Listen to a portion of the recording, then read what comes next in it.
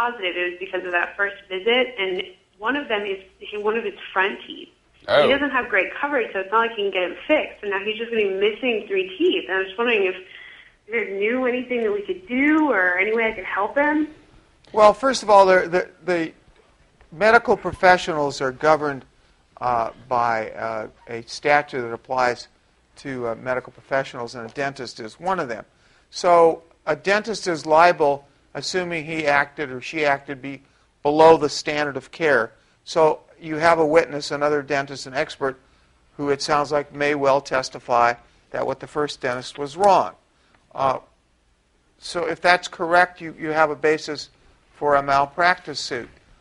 What that means is you're going to end up, you have to send a letter to the dentist 90 days before you're going to sue him, advise him of what the problems are. That probably should be done by a lawyer. And thereafter you can then sue, assuming you sue within a statute of limitations. The limitations of this medical statute for damages is for pain and suffering. Now, most people do not like to go to dentists. I mean, I'm one of them. I mean, I break out in the sweats when I'm within 3 miles of my wonderful dentist's office. 2 miles, I'm dripping wet. I mean, I'm crying like a baby when I walk in there, and I'm sitting there going, no, just tell me I don't need anything. I don't need x-rays. You're just here to tell me I'm a good person. Well, there are lots of people who are like that. I mean, we're all dental chickens, I guess. So for whatever pain and suffering your uncle had, the maximum he could recover is $250,000 for pain and suffering. He can also recover for what it costs to repair the damage, which would be the front teeth, the back teeth, whatever necessary, and then any kind of lost wages he may lose. Like if he's a salesman and he can't make sales because his front teeth are out, he's losing income, or he shows up at the door and people are laughing at him, and he's in some kind of sales, and he doesn't make money. But there is a suit here, and I think you ought to take your Uncle Sam to an attorney. Uncle Sam. Yes. Tax time. Yes. Great job, Stephen. And have a lawyer take a look at the dental records, talk to the other dentists, and then decide whether or not it's economically viable for your uncle to file suit and whether a lawyer will take it or not. Is there a specific kind of lawyer that I need to go to? There are lawyers who do many dental malpractice cases.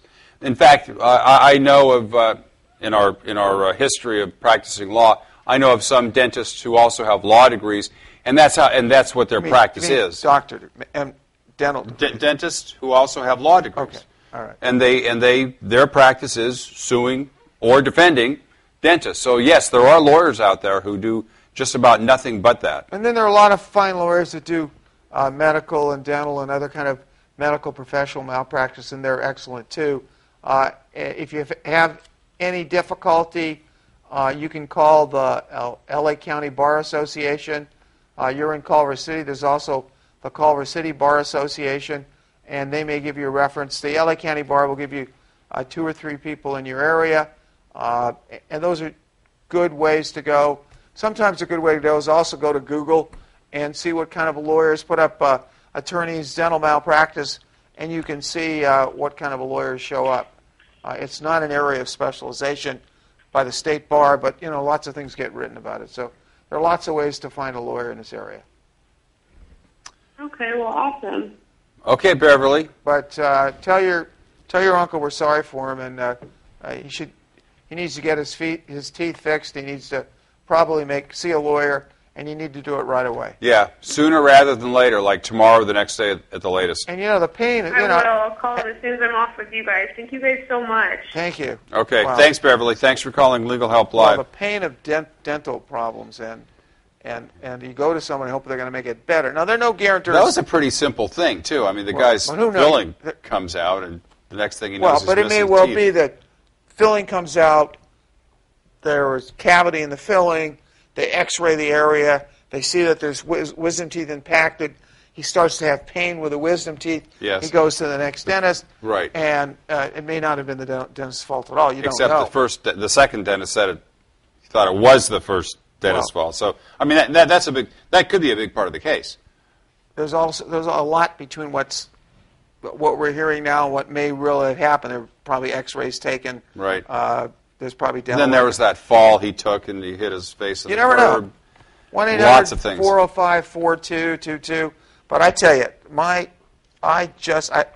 just opening my mouth near a dental office puts me in hysteria. And I go to my dentist and he says, "You want Novocaine?" I said, "No, don't need it." Well, you're stoic. Or I'm sure there's a word for it. But I say that about oxes too. So my goodness. You have a stoic ox. So yes. So what's happening in the law these days, Mr. Solomon? Well, I don't know those of you who follow, who are young enough to follow, or old enough, or musicians enough to follow the Coachella scene. Oh yeah. But I thought that this is the 3-day music festival down in Indio, California. Mm-hmm. It seems from what I read that it was much better control this time of the entire problem. There weren't that many problems. Although I read this morning that there were 92 arrests for the weekend for drug there offenses. Are tens of thousands of people. Yeah, probably 60 to 70 to 80,000 people. So less than 100 arrests. Pretty good situation. Doesn't sound so bad. Also sounded like the security was pretty darn good this year. I know I had one of my sons and his friends go, and they came back and they were wearing their wristbands with an electronic chip in it. That's pretty cool. It really sounded like a neat. So now the people who put the bands on your son's wrist know where he is at all times. Well, and maybe it's a good idea. Parents to have their kids with wrists. Well, I just got back from China, and they probably know where I'm at every minute since I've been there. Okay, if you're watching from Beijing, this is Mr. Solomon here. Don't forget that part. I did not say a word any place I went. You were very civil. You were very polite. And I was treated immensely appropriately, but I felt like the old Jack Webb Dragnet things were car 51. Is that what it was? 51? That was car 54. Car 54 was following me every place I went. A little paranoid, huh? Do you know the whole mouth problems and paranoia? Okay, I'm going to give you a break. I'm not going to sing you the song for car 54.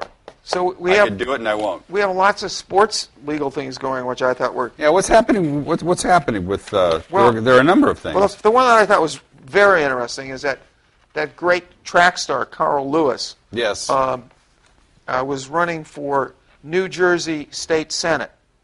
Still running for New Jersey State Senate. And as of last night or early this morning, he was ruled ineligible because he was not living, allegedly, as a New Jersey resident. Oh, I knew he was running. I didn't hear that. And therefore could not run. He couldn't run, so he's disqualified. Now, whether that's going to get overruled or not, I don't know. But here's an Olympic gold medal winner who... Was he jumping the gun? Who all his life was running, and now they won't let him run for political office. That's too bad. And allegedly, he has a house and everything in New Jersey, so I thought that was interesting. But I wonder about that. Rahm Emanuel, who's now the mayor, or shortly to be the mayor of Chicago, there's questions concerning his residency, too. But apparently the courts resolved that in Illinois to his favor. Yeah, well, but... So there's our sports situation. Well, how about the NFL?